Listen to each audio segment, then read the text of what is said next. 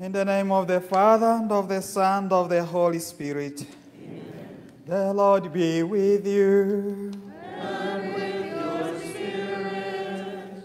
Good evening, everyone. Good evening, Happy Mother's Day.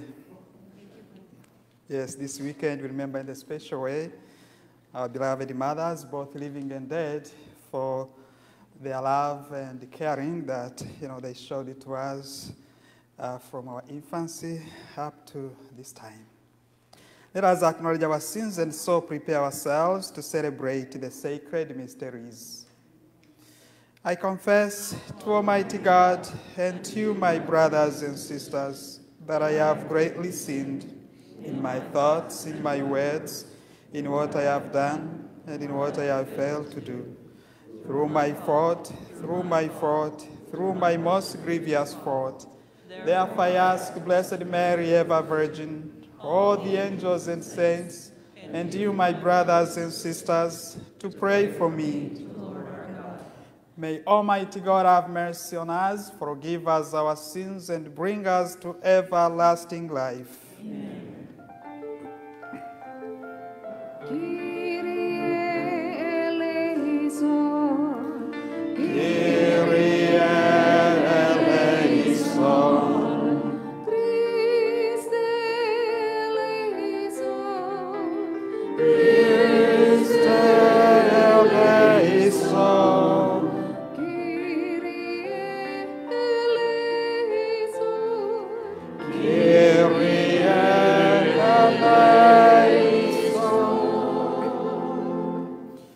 Glory to God in the highest, and on earth peace to people of good will.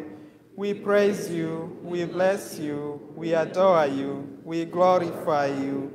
We give you thanks for your great glory.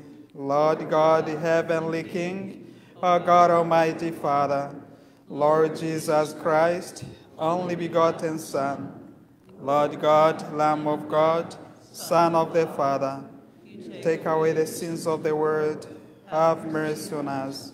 You take away the sins of the world. Receive our prayer. You are seated at the right hand of the Father. Have mercy on us. For you alone are the Holy One. You alone are the Lord. You alone are the Most High, Jesus Christ, with the Holy Spirit, in the glory of God the Father. Amen. Let us pray. Grant, Almighty God, that we may celebrate with heartfelt devotion these days of joy, which we keep in honor of the risen Lord, and that what we relive in remembrance, we may always hold to in what we do. Through our Lord Jesus Christ, your Son, who lives and reigns with you in the unity of the Holy Spirit, God, forever and ever. Amen.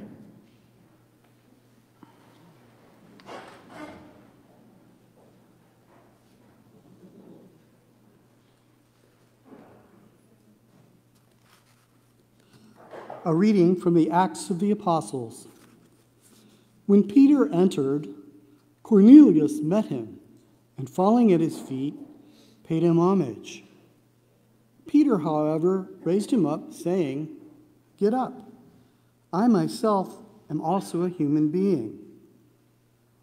Then Peter proceeded to speak and said, "In truth, I see that God shows no partiality. Rather, in every nation, whoever fears him and acts uprightly is acceptable to him." While Peter was still speaking these things, the Holy Spirit fell upon all who were listening to the word. The circumcised believers who had accompanied Peter were astounded that the gift of the Holy Spirit should have been poured out on the Gentiles also, for they could hear them speaking in tongues and glorifying God. Then Peter responded, "Can anyone withhold the water for baptizing these people who have received the Holy Spirit, even as we have?" He ordered them to be baptized in the name of Jesus Christ. The word of the Lord. The responsorial psalm. The Lord has revealed to the nations his saving power.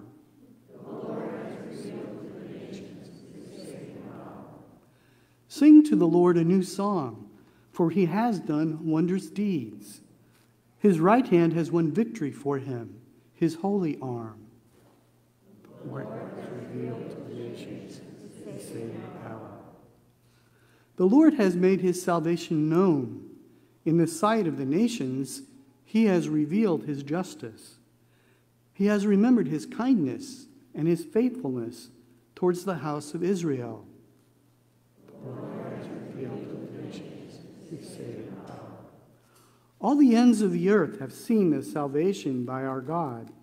Sing joyfully to the Lord, all you lands. Break into songs. Sing praise. The Lord has revealed to the nations his saving power. A reading from the first letter of St. John. Beloved, let us love one another, because love is of God. Everyone who loves is begotten by God and knows God. Whoever is without love does not know God, for God is love. In this way, the love of God was revealed to us. God sent his only Son into the world so that we might have life through him. In this is love.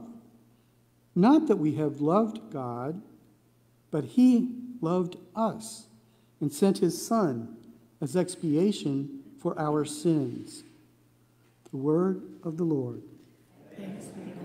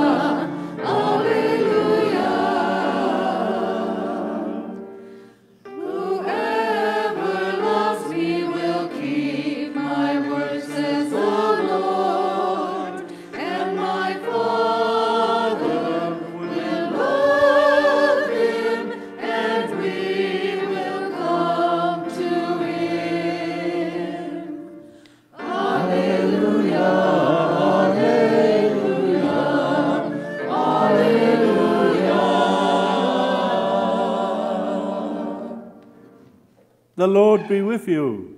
And with your spirit. A reading from the Holy Gospel according to John. Jesus said to his disciples, "As the Father loves me, so I also love you. Remain in my love. If you keep my commandments, you will remain in my love, just as I have kept my Father's commandments and remain in his love. I have told you this so that my joy may be in you and your joy might be complete. This is my commandment. Love one another as I love you, and no one has greater love than this, to lay down one's life for one's friends. You are my friends if you do what I command you. I no longer call you slaves, because a slave does not know what his master is doing. I have called you friends, because I have told you everything I have heard from my Father. It was not you who chose me, but I who chose you and appointed you to go and bear fruit that will remain, so that whatever you ask the Father in my name, he may give you. This I command you, love one another." The Gospel of the Lord. Praise you, Lord Jesus Christ.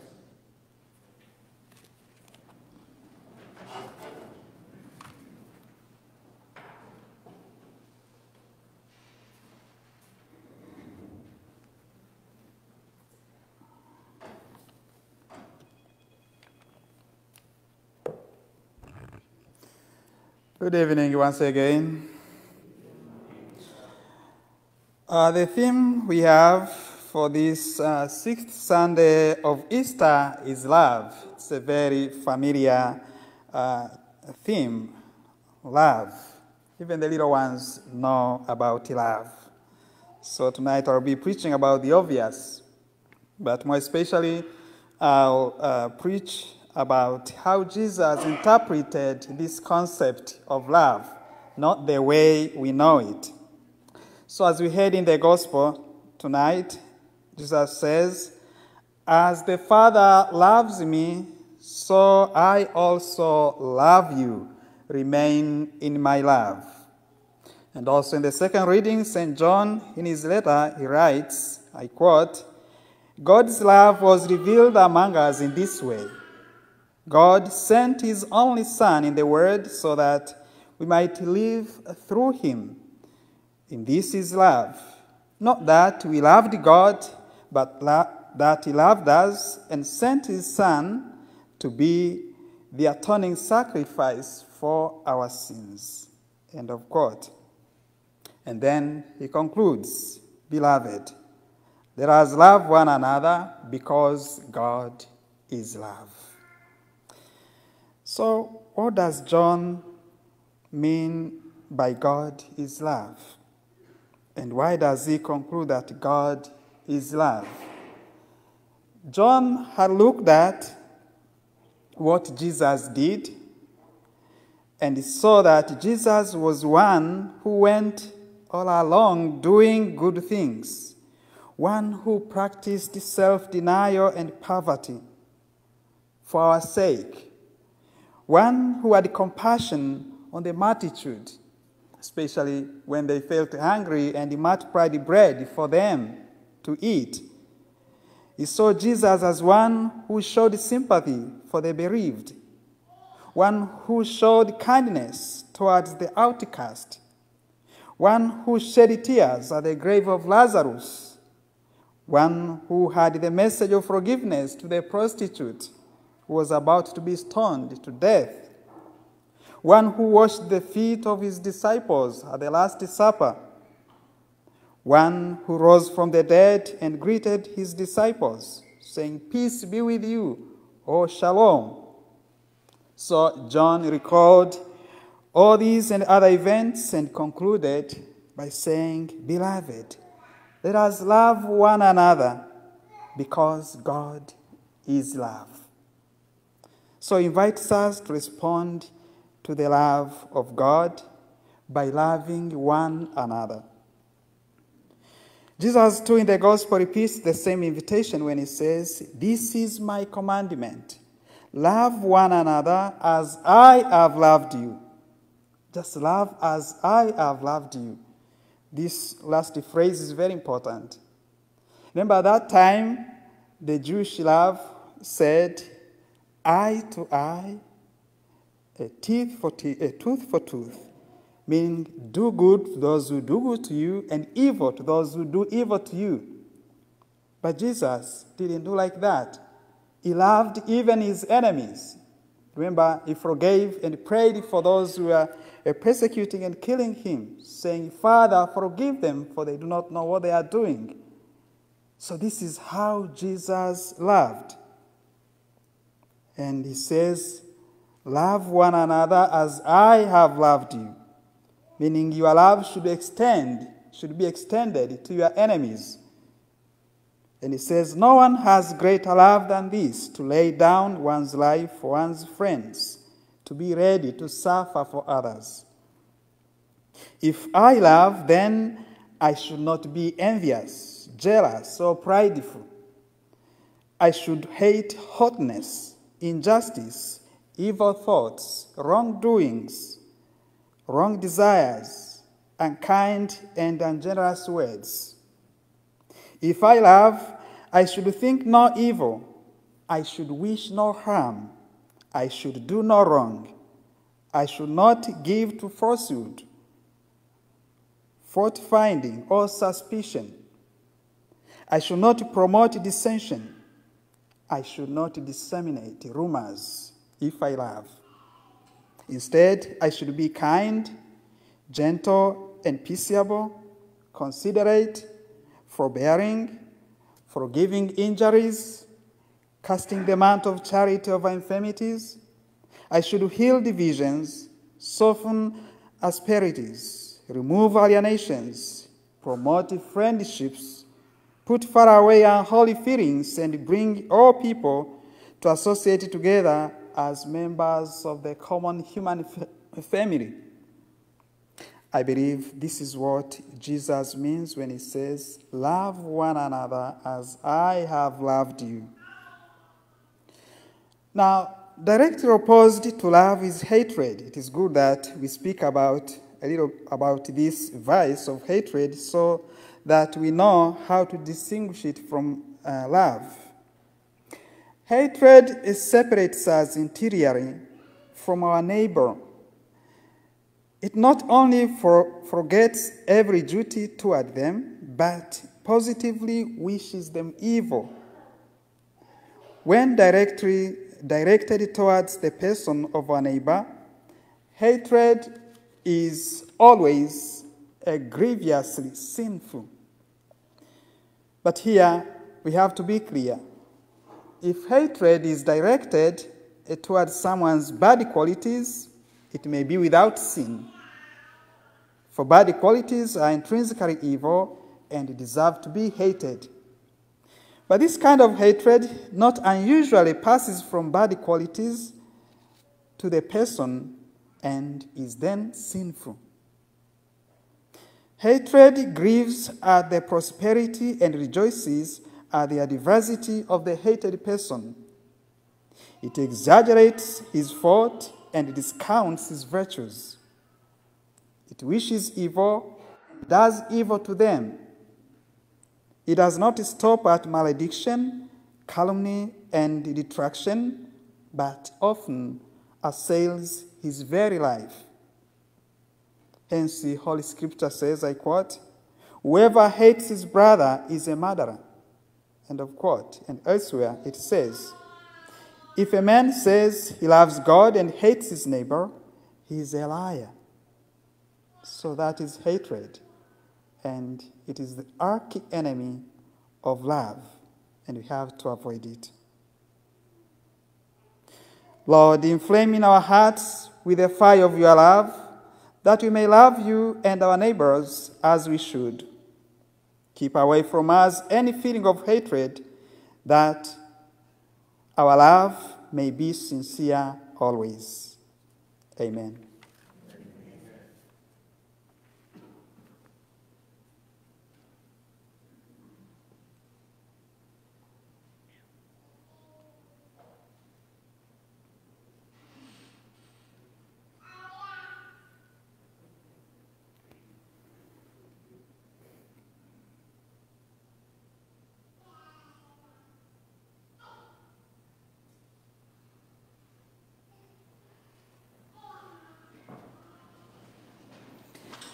I believe in one God, the Father Almighty, maker of heaven and earth, of all things visible and invisible.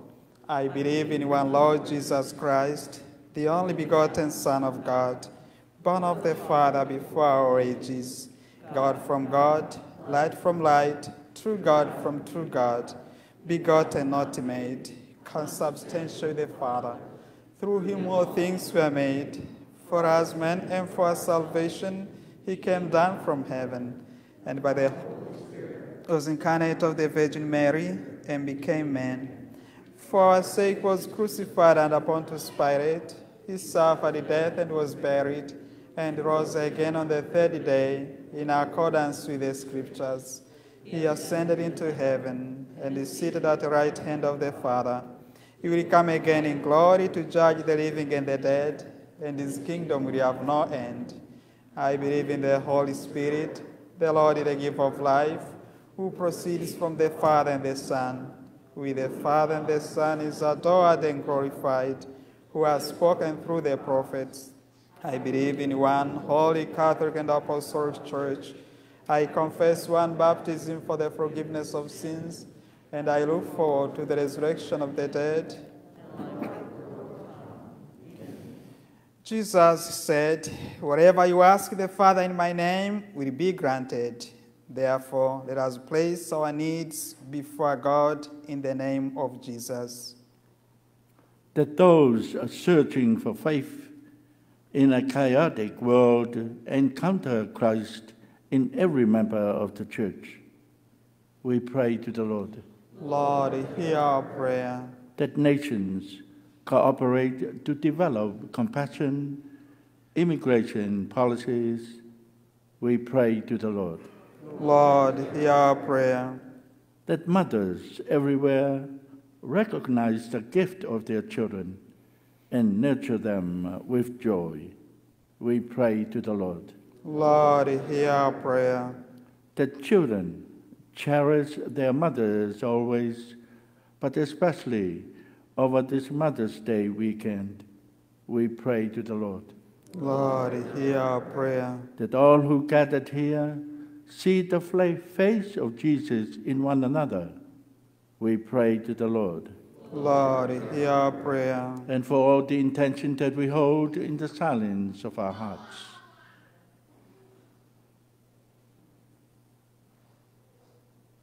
And for the names entered into our book of intentions, and for the soul of Patricia Kolinsky, for whom this Mass is offered, we pray to the Lord.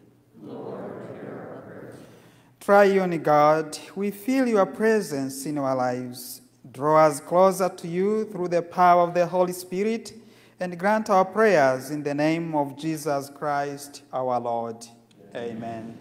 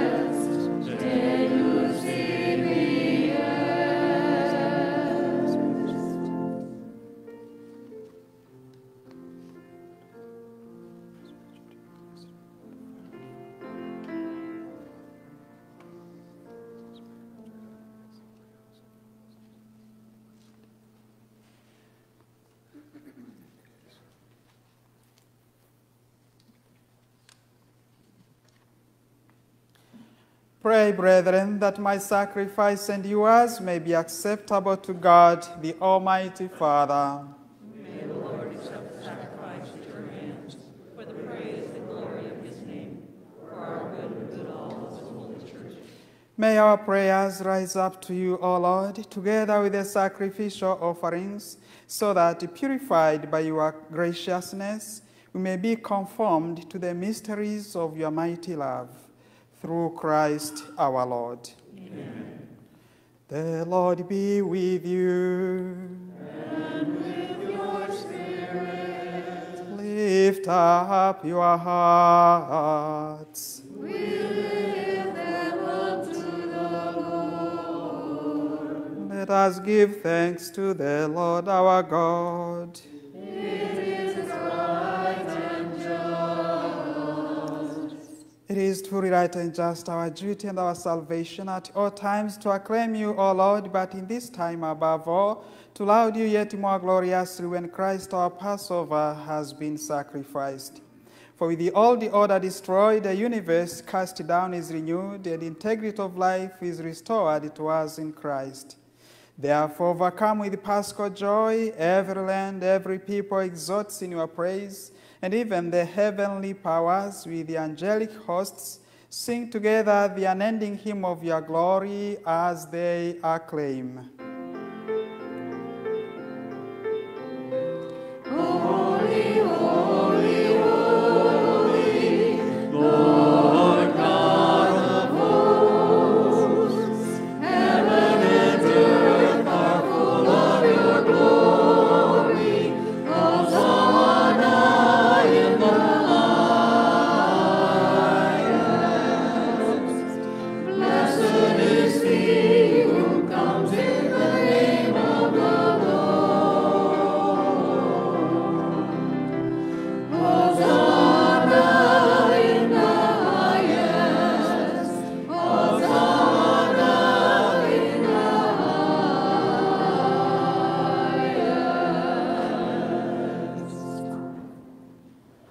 You are indeed holy, O Lord, the fount of all holiness. Make holy, therefore, these gifts, we pray, by sending down your Spirit upon them like the dewfall, so that may become for us the body and the blood of our Lord Jesus Christ.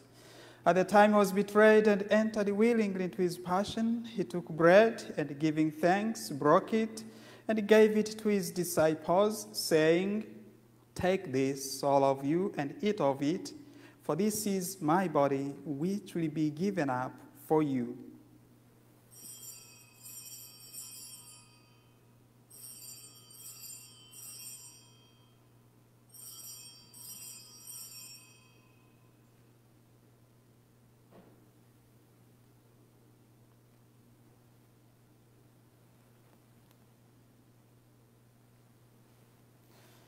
In a similar way, when supper was ended, he took the chalice, and once more giving thanks, he gave it to his disciples, saying, "Take this, all of you, and drink from it, for this is the chalice of my blood, the blood of the new and eternal covenant, which will be poured out for you and for many for the forgiveness of sins. Do this in memory of me."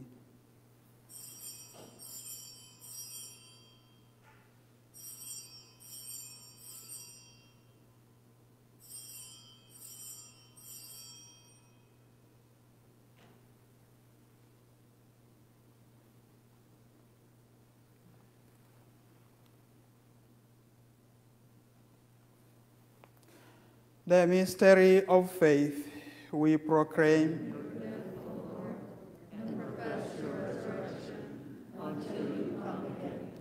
Therefore, as we celebrate the memory of his death and resurrection, we offer you, Lord, the bread of life and the chalice of salvation, giving thanks that you have held us worthy to be in your presence and minister to you.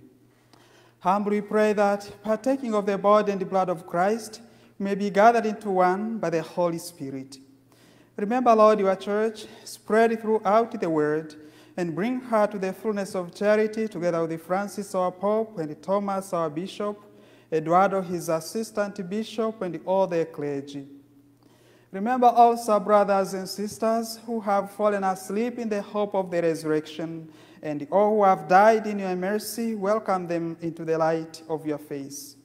Have mercy on us, we pray, that with the Blessed Virgin Mary, Mother of God, with the Blessed Joseph, our spouse, with the blessed apostles and all the saints who have pleased you throughout the ages, we may merit to be co-heirs to eternal life, and may praise and glorify you through your Son, Jesus Christ. Through him, and with him, and in him, O God Almighty Father, in the unity of the Holy Spirit, all glory and honor is yours forever and ever. Amen. As the Savior is commanded and informed by the divine teaching, we dare to say, Our Father, who art in heaven, Hallowed be thy name. Thy kingdom come, thy will be done, on earth as it is in heaven. Give us this day our daily bread, and forgive us our trespasses, as we forgive those who trespass against us. And lead us not into temptation. Deliver us, Lord, we pray, from every evil. Gracious to grant peace in our days, that by the help of your mercy we may be always free from sin and safe from all distress, as we await the blessed hope and the coming of our Savior, Jesus Christ. For the kingdom, the power, and the glory are yours, now and forever. Lord Jesus Christ, who said to your apostles, "Peace I leave you, my peace I give you," look not on our sins, but on the faith of your church, and graciously grant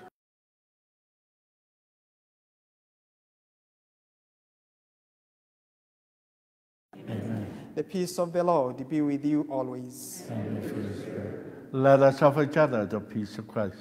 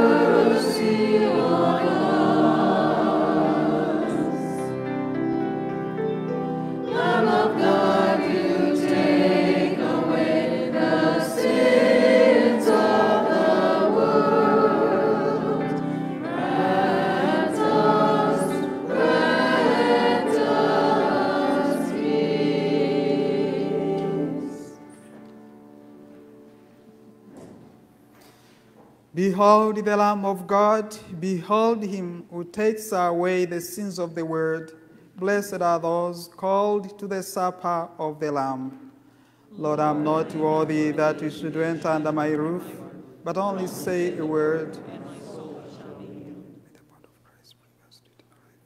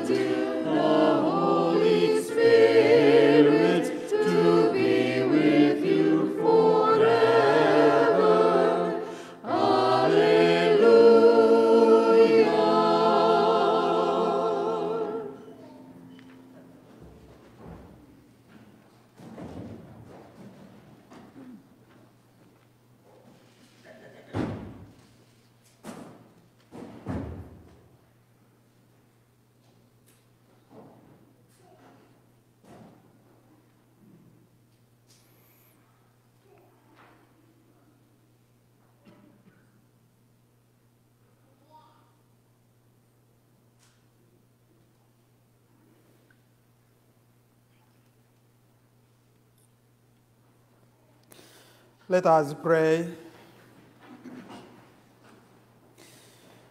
Almighty ever-living God, who restore us to eternal life in the resurrection of Christ, increase in us, we pray, the fruits of this Paschal sacrament, and pour into our hearts the strength of this saving food. Through Christ our Lord. Amen. Please be seated. We have one announcement this weekend. The Knights of Columbus are selling raffle tickets after all masses. Please help in supporting their many charities. Because this weekend we are celebrating Mother's Day, may I invite all mothers here present to stand up for a special blessing. All mothers, please.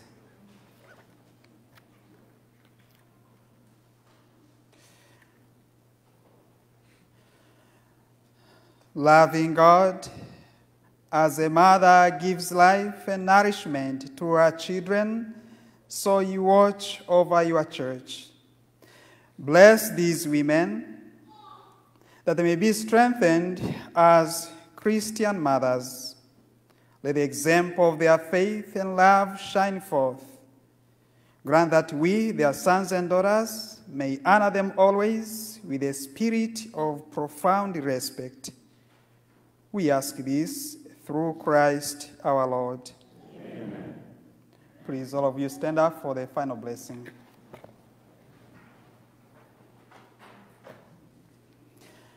The Lord be with you. And with your spirit. May Almighty God bless you, the Father, the Son, and the Holy Spirit. Amen. Let us go in peace to love and serve the Lord and one another. Thanks be to God. Saint Michael the Archangel, defend us in battle. Be our defense against the wickedness and snares of the devil. May God rebuke him, we humbly pray. And do thou, O Prince of the heavenly host, by the power of God, thrust into hell Satan and all other evil spirits who prowl about the world, seeking the ruin of souls. Amen. In the name of the Father, and of the Son, and of the Holy Spirit. Thank you for coming to this Mass, and I wish you a blessed week. Thank you. Thank you.